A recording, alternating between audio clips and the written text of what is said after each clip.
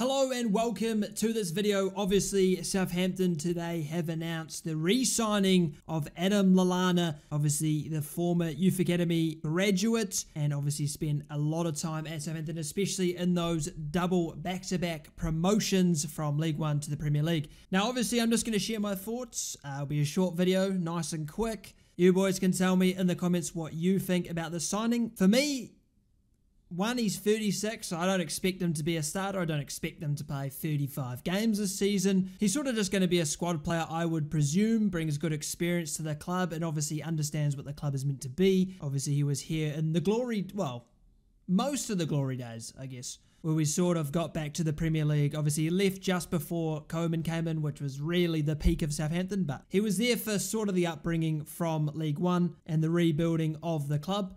Now, obviously, he didn't leave on very good footing. People obviously most likely are still upset with the way he left. It was like, what, 10 years ago or something like that?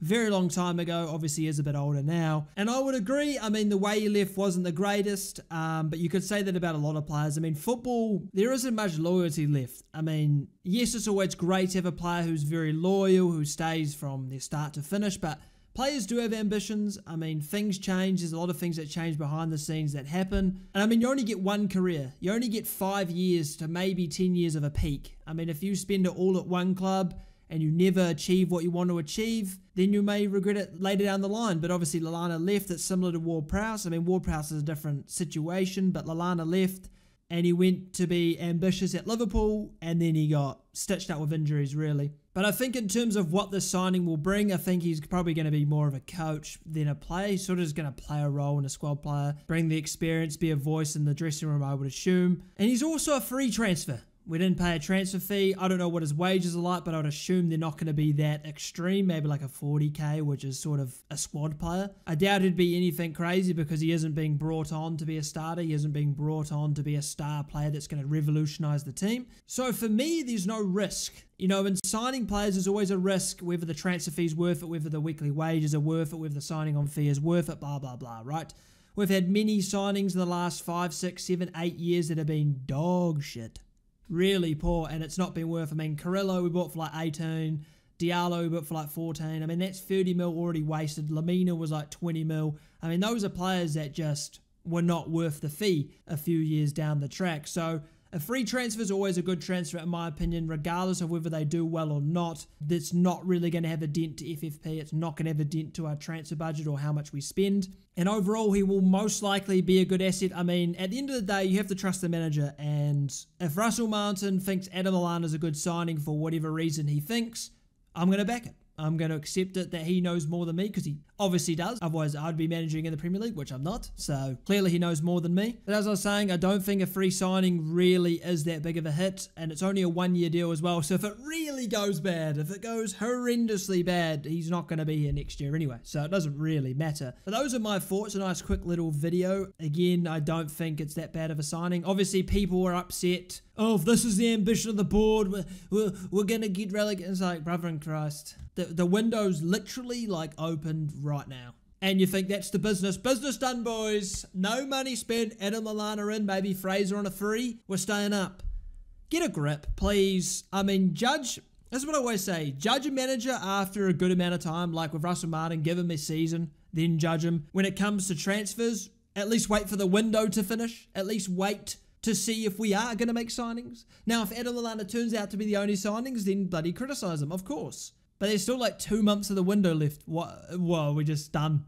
Get promoted, won't spend a penny, mate. Get a grip, please. I mean, I've been on Twitter for 5 seconds. I've seen enough. I've seen enough. And obviously, there's many signings that will come in. I'd stand right here. I'd put money on at least signing 6 players, maybe 7 or 8. I mean, it's a Premier League season. We've got players that need to go, and we've got players that need to come in, positions that need strengthening, and we need depth strengthening as well.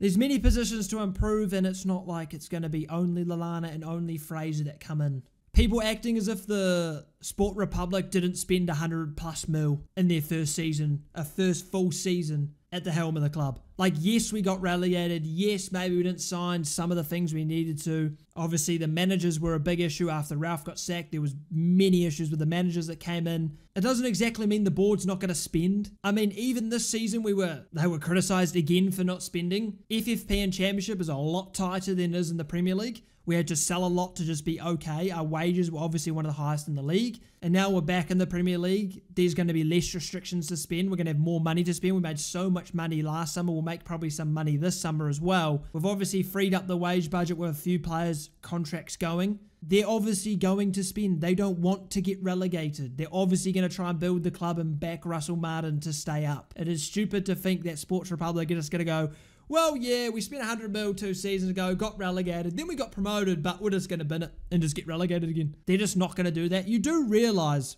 the reason so many owners in the Premier League want to spend more is the fear of relegation. The money made in the Championship is not even close to the Premier League. As long as they feel like they can stay in the Premier League, they're going to be fine. And that's why Southampton, you can say Gow didn't spend and all this sort of thing. We didn't need to stay in the league at that point. We didn't need any money to spend to stay in the league. Our team was good enough to stay in the league. Just bear in mind, but the point still stands. Now that we are promoted, we're obviously going to be one of the favourites for relegation. They're going to spend. They're going to try and prove the team. They're hopefully learned from their mistakes of last time, buying too many young players, not getting enough experience that was critiqued. Now we've got plenty of experience. They've gone, oh, he's bloody. You can't win. You buy young, buy experience. You buy experience, don't buy him, he's bloody old.